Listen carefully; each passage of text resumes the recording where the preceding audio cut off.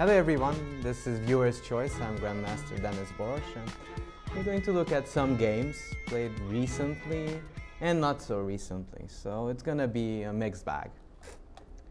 Alright, and let's start with this game.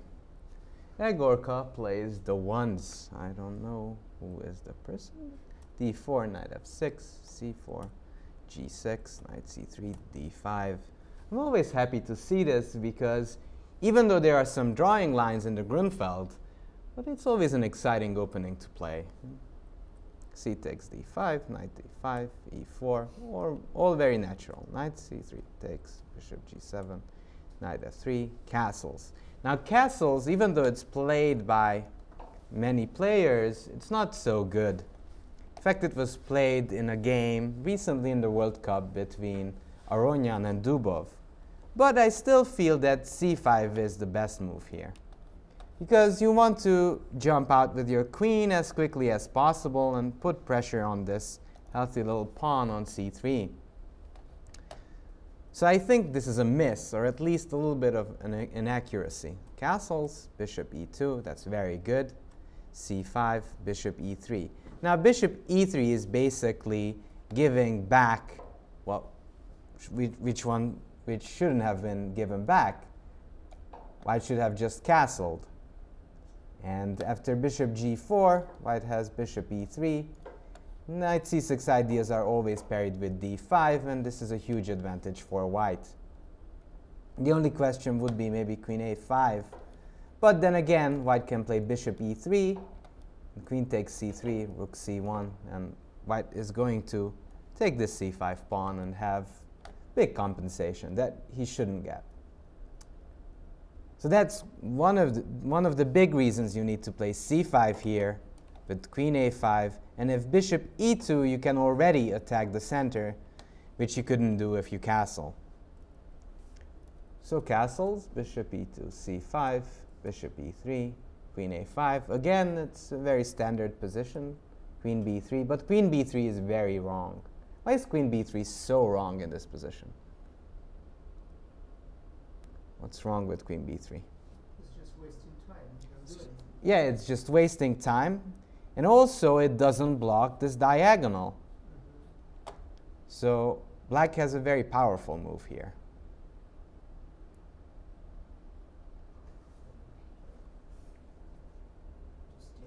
Yeah, just take.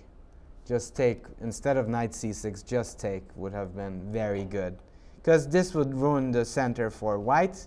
And actually, the only thing white had going for him is the center. So knight d4, knight c6, and I would even claim that black is slightly better in this position. So knight c6 was played, which wasn't a great idea. Castles. And now white is again in contention. Rook d8. Rook d8 I don't like.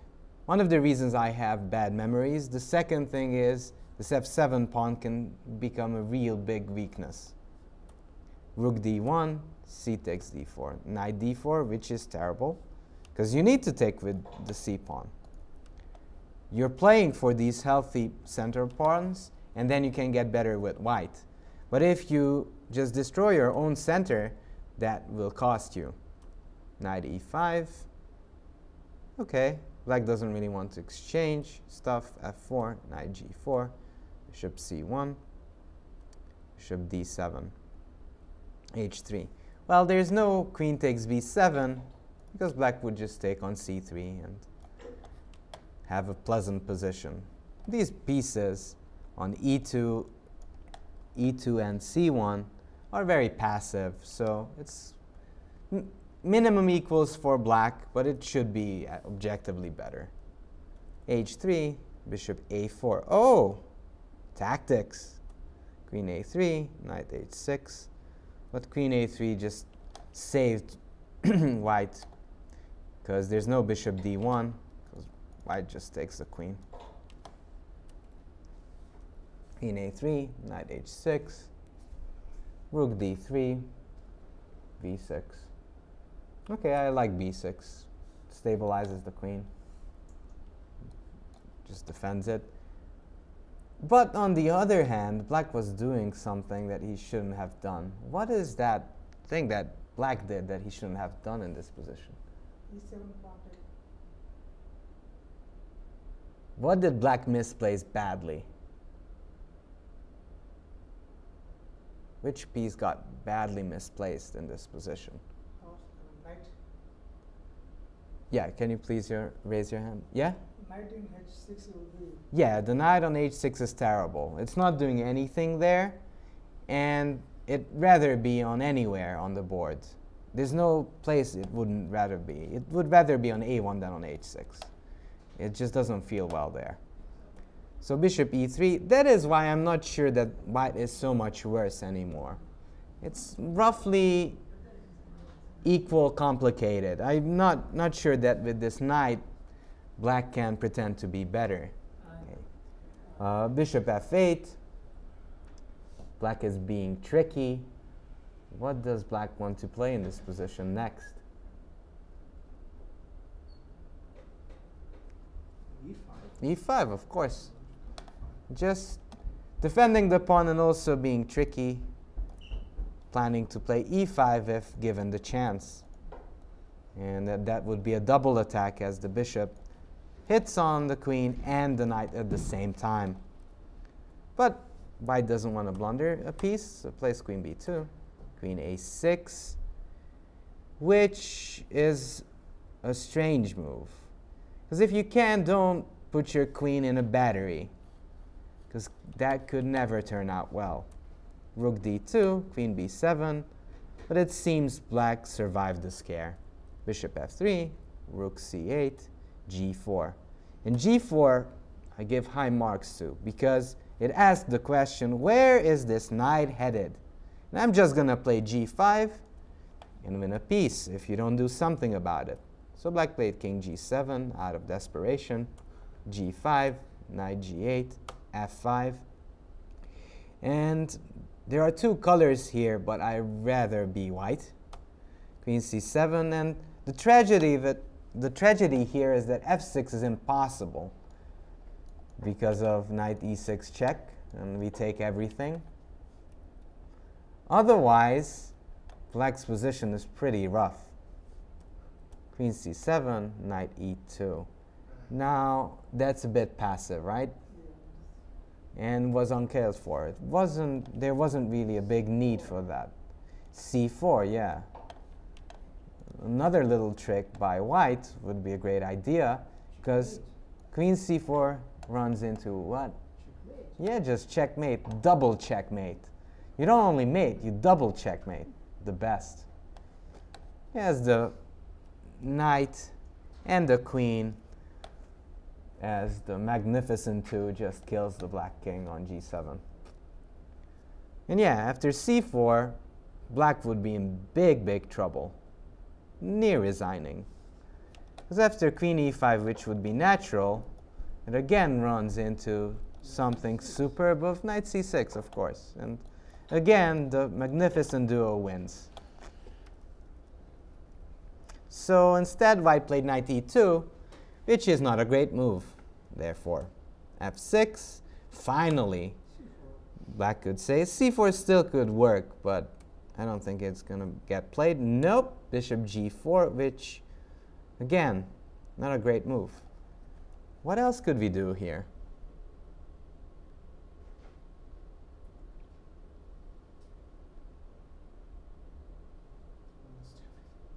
Yeah, almost everything, but we still need to find a plan even if we're winning. You still need a plan. I believe white is winning, but still. Knight f4, yes. And actually, that's an important trait of a chess player. You have to admit your mistakes sometimes and go back to e6. Because,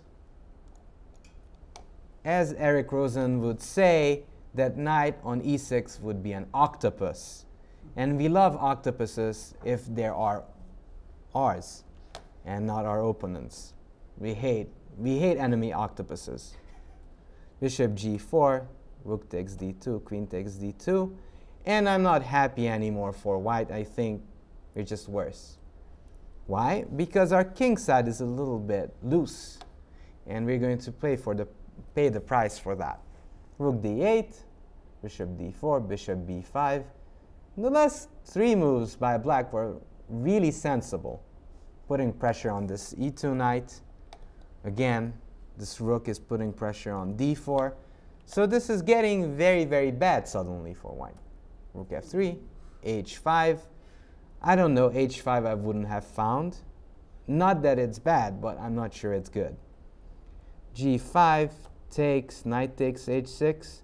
And I think I spotted why it's not so much fun, because queen g5 might be a little bit irritating.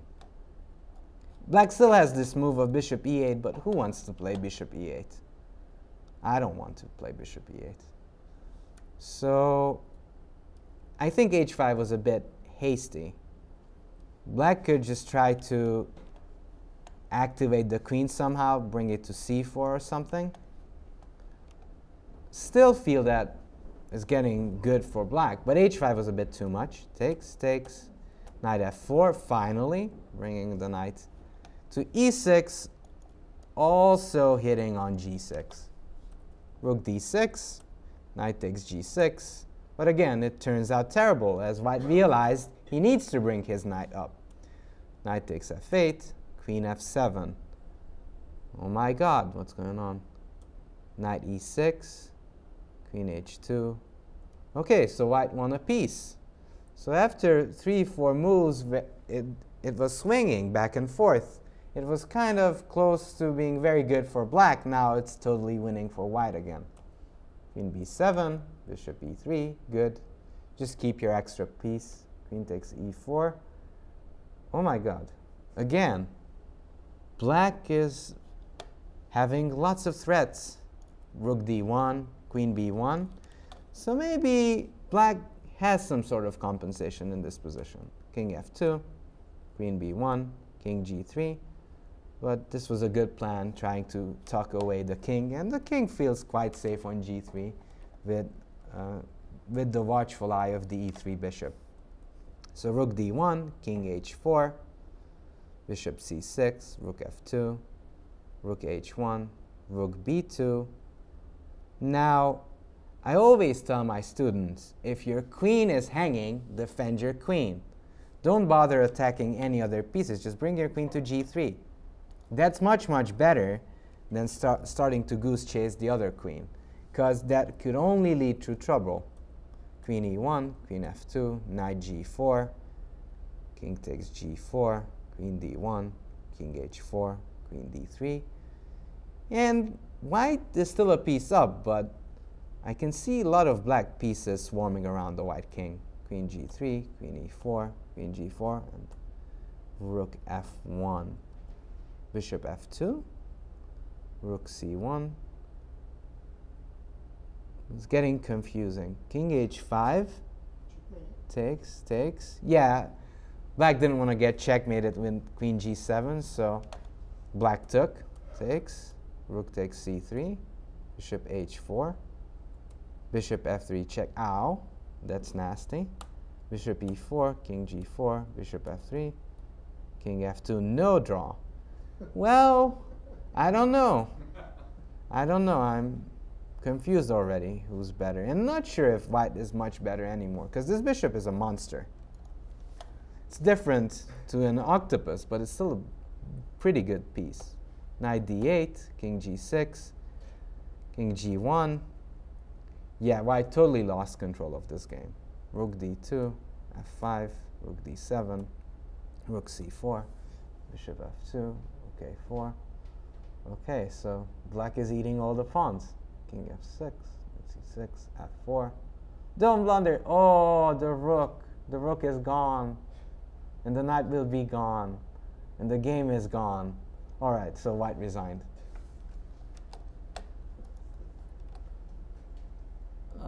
Okay, so let's look at this game by Rutkowski. Najdorf Memorial. Let's see what's in store. A Sicilian of one kind, and a Najdorf, stylish. Bishop e3, e5, clearly the best move here. Some people played e6 in the past, but just to name a very, very famous Hungarian player, Béla Perényi, and he invented this brilliant tactical variation of g5, g takes f5, e takes f5, d5, g takes f6 sometimes, or even queen f3, d4, long castles, knight d7. And you wouldn't guess what's one of the main moves in this position. I don't accept positional moves. I just say this up front.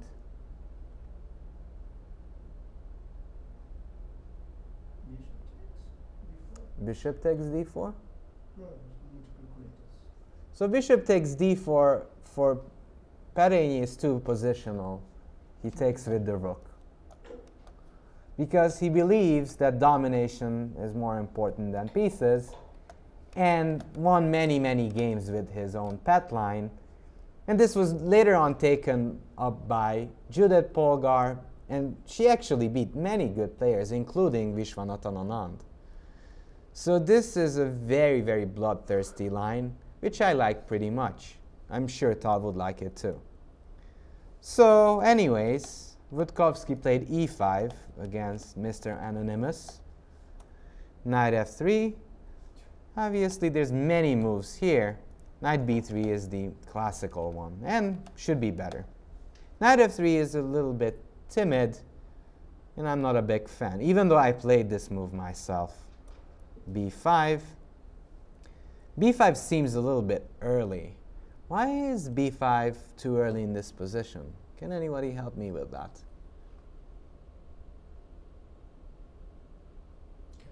Can you sacrifice on b5? Well, Not now, maybe. yeah, not now. Potentially there could be sacrifices, but not yet. Well, mostly the fact that this diagonal opened up. And usually white can use that with a4, knight d5, as happened in the game. And this is kind of a nasty, nasty knight on d5, because you can't even take it.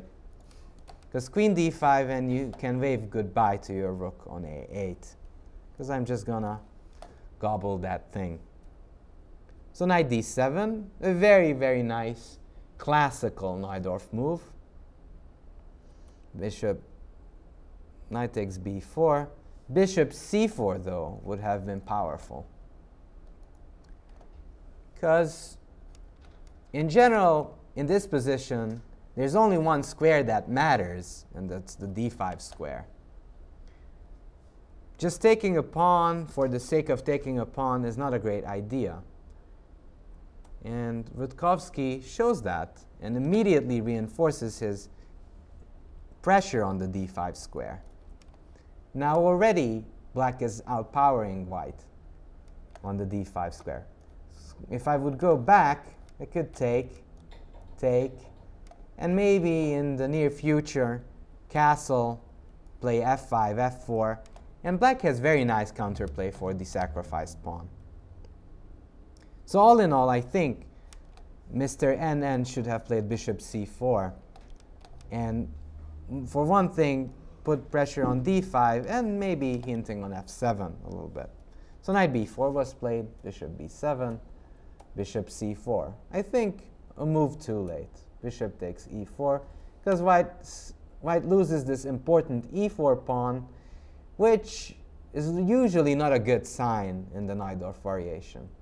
Castle, queen c8, just taking away the square from white. Queen e2, a5, knight a2, bishop e7. And already I think black is clearly better. He has the center, he has all the control on the important squares. So this is like slight minus plus for black. Knight c3, bishop b7, rook d1, castle, knight d5. And now white is helplessly trying to get control over the d5 square, but it's not going to work. Knight f6, and already Rutkowski is booting out that d5 bishop. Bishop b3, h6. Now it wouldn't change a thing if white would take on b7. Queen takes b7, because in the near future I'll be able to play d5, and if you're desperately clinging to that square, I can go rook b8 and put pressure on the b2 pawn. Yeah. So this is very pleasant for black.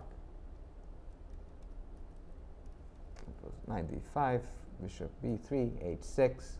I like this h6 move. Why is the h6 move such a great move in this situation?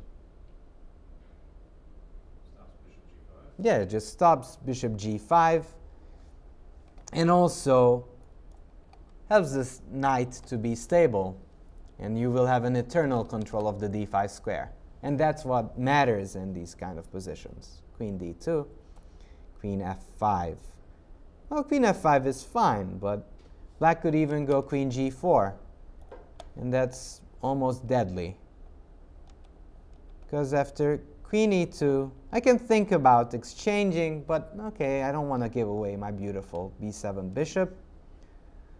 But already after like rook c8, white has trouble moving around with his pieces.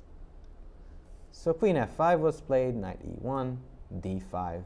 Those tanks start rolling, and then it's going to get much worse. Queen d3, queen h5, h3, bishop a6, c4. I don't like c4. Because if you have a worse position, at least try to stay a little bit passive so you can maybe defend. But oh, I just missed this. Yeah, d4 just wins. So that's not good. All right, so c4 has to be played, which is a bad sign.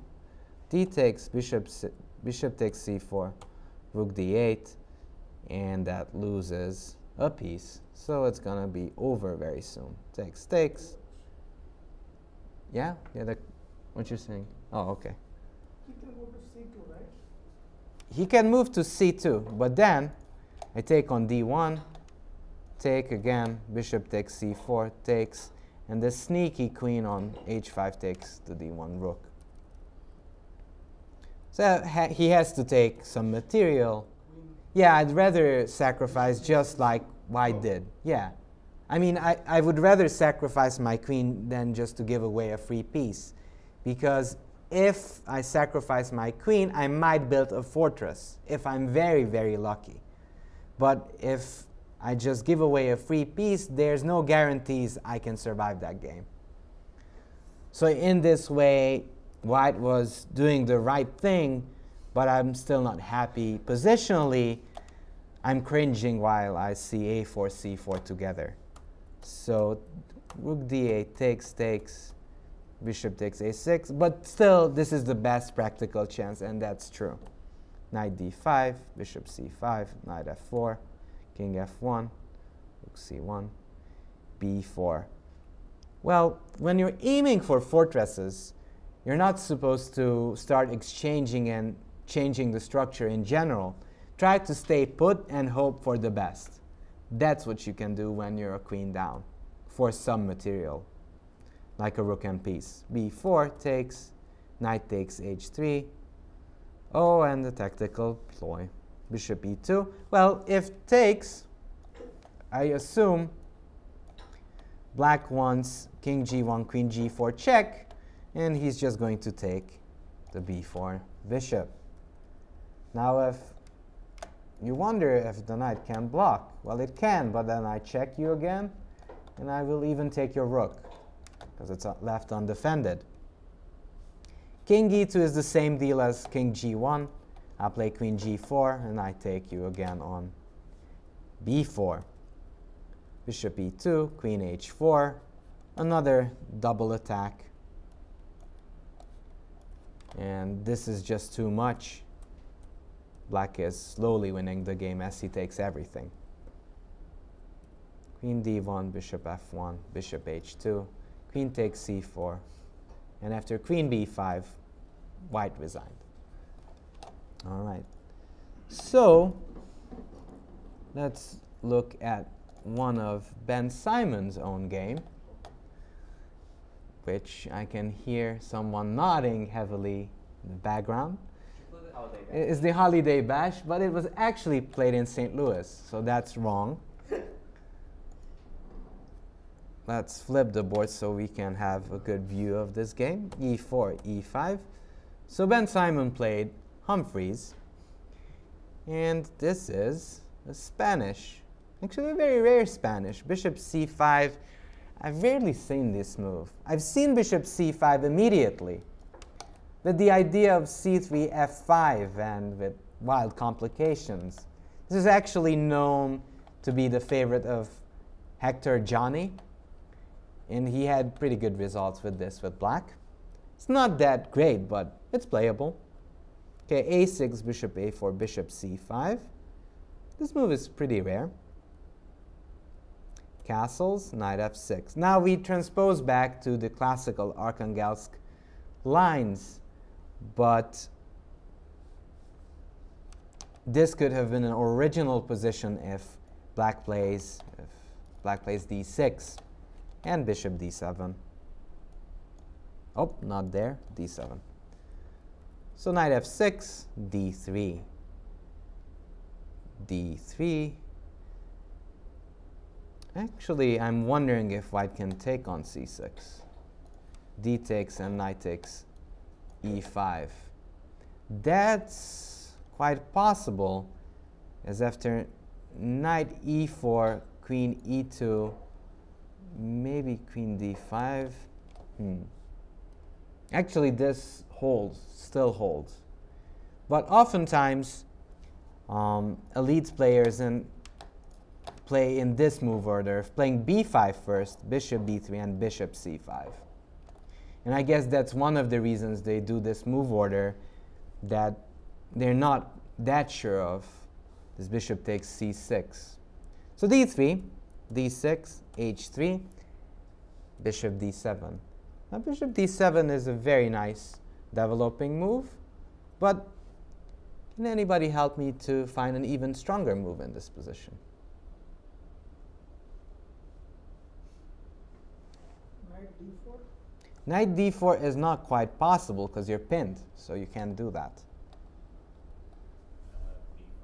B5. B5, yeah. And if I play bishop B3? Probably play H6. H6? Knight, Yeah, I'm gonna be scared. Knight A4, probably. Yeah, knight A5. Yeah. Yeah, H6 could be interesting, and it's very typical just to take away this square. But knight A5 is even stronger, as it has this brutal threat of taking away white's bishop, therefore getting the bishop pair advantage, which usually gives you a slight advantage if you play black. But bishop D7 is a normal move. Knight C3, knight D4. Notice that this B5, knight A5 plan is still valid for a long time. Until white plays C3, this knight A5 idea is possible. Because if I play B5 now, I can post my bishop to C2. Or if I'm cheeky, I can play bishop B3, and after knight A5, bishop C2. Or if I even want to punish you, I can take, and B4, fork. But after knight C3, B5 is still possible. But knight D4 is a very clean move, getting rid of all these nasty pieces, this A4 bishop and this knight on F3. And usually this should equalize. Takes, bishop G5, H6, provoking, successful provocation, G takes F6, knight D5, castles. Actually, I really like this pawn sacrifice because the side black is trying to play on is the king side. So he is trying to checkmate there. And if you take some pawns in front of your own king, I say thank you. Thank you for your donation. Knight D5, rook G8. And rook G8 is very good. Just lining on the G line, hitting on the G2 pawn, and threatening this little idea of queen takes H3. So king H2, F5. And this looks very nice with black. Even if your computer would cry in this position that you're a pawn down, you're a pawn down, what's wrong with you? Turn off your computer, use your brain. you're the only one attacking in this position. So black must be better, or at least have a decent amount of compensation in this position. Knight d4, bishop d4. Knight d4 is a good move. Whenever you're defending it, but you're a pawn up, try to exchange off some pieces, because that will make your life somewhat easier. Bishop d4, c3, bishop a7. Queen b3, setting up a little trick, because if, let's say, I take on e4 too early, how can we punish that? Knight b6, of course, and that would be a sad day for black, because white would just take this queen and have a good afternoon. But black sees that and plays king b8, queen d1. Now, this doesn't make any sense at all. So queen b3 is fine. It's a good little trick, connecting the two rooks, but going back just doesn't make any sense. What would you play instead? I would rather play something along the lines of queen e2. Trying to defend the g2 pawn after, let's say, queen g6, f3. Now this looks very ugly for white, but I'm not losing yet, and that makes me feel relatively happy. Because after check, there's this move, and because of this queen being here, I can still kind of defend that h2 square, which will be pivotal if black goes rook g5 and attempts sacrifices. I'd still say, obviously, rook g5 doesn't work right now because the knight e7, knight takes f5. So to give you a better idea, instead of check, maybe rook g7 would be better, just defending against this knight jump. And the plan is just the simple doubling, actually tripling of the rooks and the queen. And this should be a brilliant position for black.